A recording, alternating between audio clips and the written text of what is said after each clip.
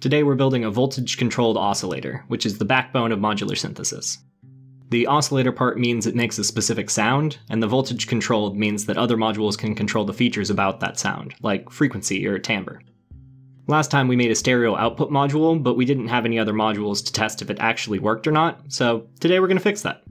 The design that I came up with has 2 inputs and 1 output, and probably most closely resembles a wavetable VCO, though the technical implementation differs. The inputs are frequency and wave shape, and the output is the resulting sound wave. The frequency will vary between 20 Hz and somewhere in the thousands, and the wave shape will vary between a square wave and a triangle wave. So our steps to accomplish this are: 1. Get any sort of noise coming out of the circuit. 2. Get a noise of a specific frequency. 3. Change the frequency based on a knob. 4. Change the wave shape based on a knob. And 5. Bring everything together into a module. And our constraints are: we're doing all of the processing digitally on an M4 ARM chip. I only have basic hand tools and simple parts, and this thing is about 10 times less expensive than just buying one, but hopefully only about 5 times worse. Let's get started. We can quickly connect up a jack to the A0 analog out pin of our microcontroller, and connect up the ground pin as well. Now with the easy part done, we need to write some code. Our first task in the code is just to make any noise come out of the jack, so I'm going to throw something together that makes a square wave. For 200 samples it writes 0, then for the next 200 it writes 65,000, which is the maximum and minimum values we can output. The obvious question now is, 200 samples of what? Which is a great question that I actually don't know the answer to. 200 just sounds right, and I might as well try it. And after messing up my cable connections for about 20 minutes, this is the sound that we get from the code. Yeah, no idea what that frequency is, but it sounds like a square wave if not a low quality one, which is good enough to keep going. So the correct thing to do here is set up a write buffer with a clock timer attached, set it to 44,100 Hz, and pre-compute a wavetable load buffer with sample. I'm not going to do that. This chip is probably fast enough to do all that if you're writing in assembly or C, but I'm using Python, so I'm going to have to find a different way.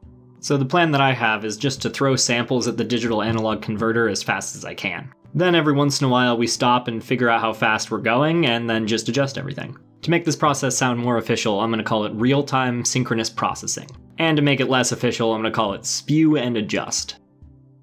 So in practice we have 2 main parts of our code now. The main loop figures out what value we're going to write next, then writes it. Then every once in a while we run through our recalibration sequence. How often we do that is defined by our samples per calibration variable. The recalibration sequence starts by figuring out how long it's been since we last calibrated, then divides that number by how many samples we've gone through in that same amount of time, to figure out our effective current sample rate, or samples per second.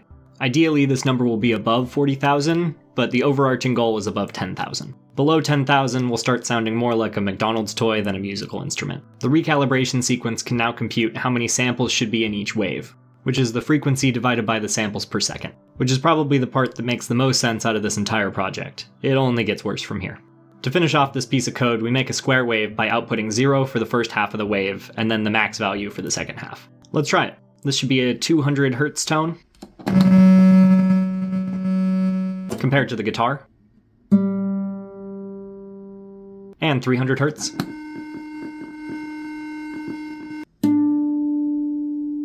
I'd call that a success. Our next problem to fix is that warbliness that you hear from the speaker. First, I thought it was because I'm using the same index for recalibration and for the wave output, so I'm going to split those 2 different indexes, but I don't think that actually changed anything. Next, I think it might be because the sample rate is bouncing around a bit too much because of the variance in the clock, so I switched the sample rate calculation to a moving average instead of just the direct value, to smooth things out a bit more. Which does make this better, but there's still something else causing a problem. After a lot more digging and thinking, I figure out the actual issue, which is that our recalibration routine is getting in the way of our wave output and causing a shift in the wave index, because the index isn't moving, but time continues to move. We can naively correct for this by just manually advancing the wave index and the calibration sequence by a few samples. I tried a few different options, and 5 seems like it's the best. And there we go. Definitely good enough. And now let's bring out our knob. One side gets 3 volts, one side to ground, and the middle goes to A2 analog input, and we'll get a value between 0 and 3 volts, depending on knob position. Write up some quick code to test that. And as with the outputs, the input is between 0 and 65,000. Now that we have this knob, it's a pretty simple lift to map the values the knob outputs to our frequency range.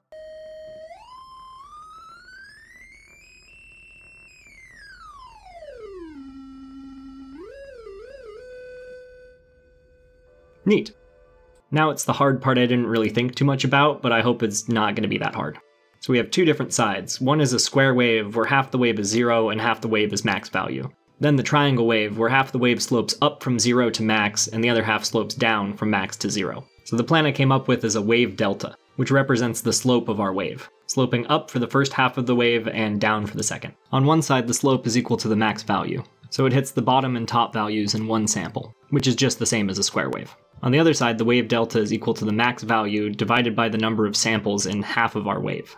So that in half our wave we can go from 0 to max, and the other half back down from max to 0, which is a triangle wave. Using this method, most of the wave shapes close to a square wave are not particularly interesting, because the knob is linear and the wave shape is not. To fix this here, I square the input knob value as an easing function. But while I'm writing the script after the fact, I realized that I should have gone with a 1 minus 1 over x easing to match the wave shape function, so I'll go back and fix that later. But anyways, it works pretty well now.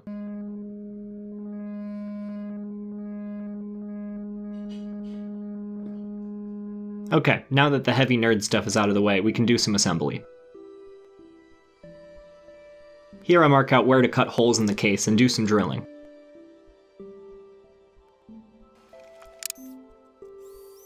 I continue to be not very good at drilling, but there are some minor improvements from last time.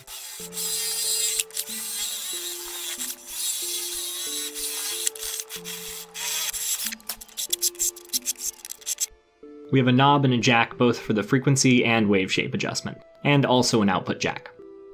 The input jacks for frequency and wave shape will stay unconnected for now, as I don't yet own any modules that can make use of them. That's for next time, I guess. For now, we'll just rely on the knobs. Okay, the final wiring is as you'd expect. Knobs connected to 3 volts, connect all the grounds together, then output jack to A0 analog input, wave shape knob to A2 analog input, and frequency knob to A3 analog input.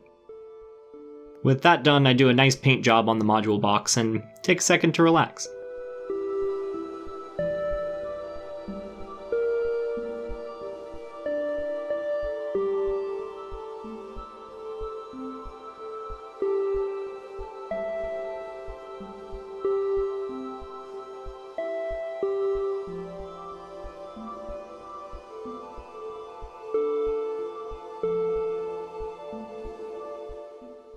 Then I crunch all the wires down to fit inside the box. Soon enough I'll get some proto boards to make this all a bit cleaner, but for now this technically works. And after about 10 minutes of trying to cram all the wires in, I'm eventually successful and close up the box. And I like it, it looks nice.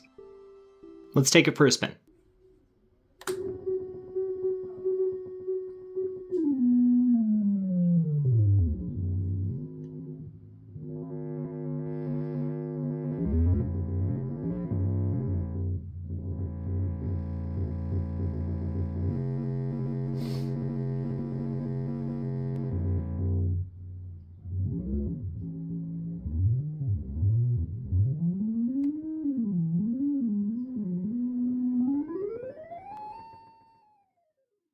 Okay, that's it for this one. I hope you enjoyed following along with the process. Next up is a low frequency oscillator. I'll see you then.